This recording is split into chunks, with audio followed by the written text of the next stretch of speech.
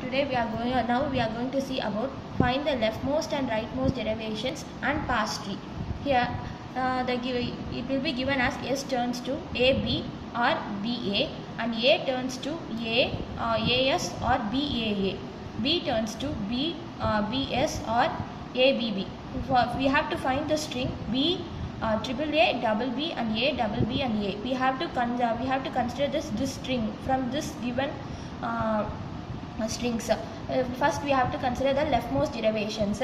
S turns to AB or BA.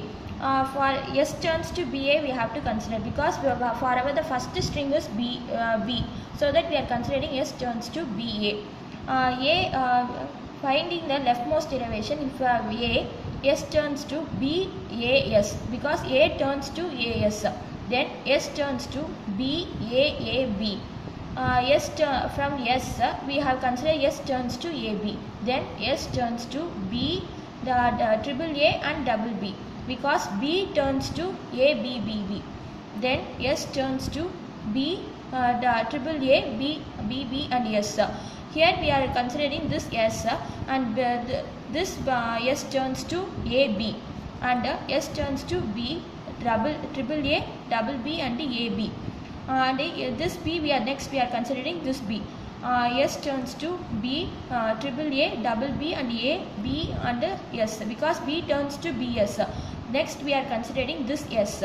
S turns to B, triple A, double B, and A, BBA, because S turns to BA. Next we are considering this string A. S turns to B, triple A, double B, and A, and double BA, because this A turns to small a. Finally we will get the required string. This is the leftmost derivation. Then rightmost derivation is S turns to BA.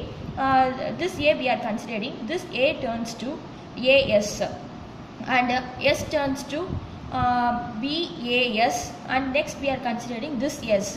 This S turns to AB. Then S turns to B, AAB. B turns to this B turns to ABB. Next S turns to B, the double A and double B. B turns to this B, last B we have to consider, because this is the rightmost derivations. B turns to BS. S turns to B, the triple A and caps B and small BS.